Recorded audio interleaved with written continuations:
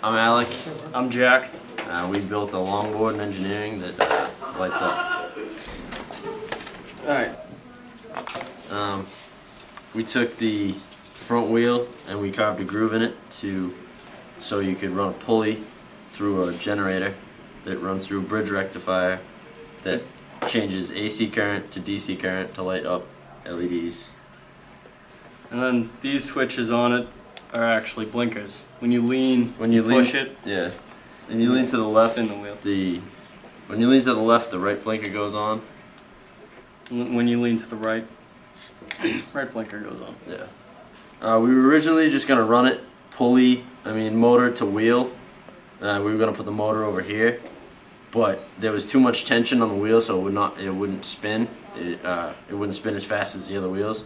So we had to come up with this belt tensioner, essentially.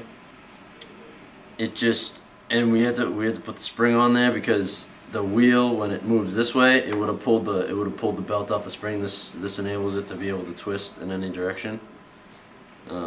As well as when you push it down, this slacks off a little, so the spring pulls it up and keeps the tension going. Yeah. And when you push it away, obviously it stretches a little. Yeah, it keeps the tension. Keeps it tight. This wouldn't have been possible if it wasn't for the Handover Foundation for educational enrichment. Boom!